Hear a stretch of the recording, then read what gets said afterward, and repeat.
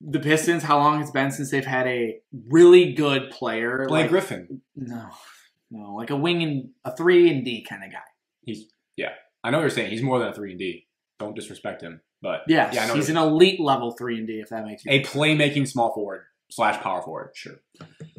Do you want to be the GM right now? No, or do you want me to go? But you just insulted Jerry Grant by calling him a 3-and-D. I wasn't done.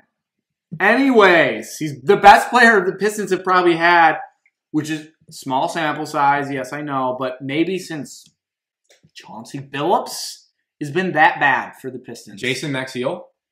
No. Sorry. Rodney Jason. Stuckey? Sorry, Rodney. Will Bynum? No. He's been that good. Ben Gordon? Yeah. Troy Villanueva? That worked out. Those worked out Those are really so well. bad. Josh Smith, actually. Josh Smith? Yeah. No.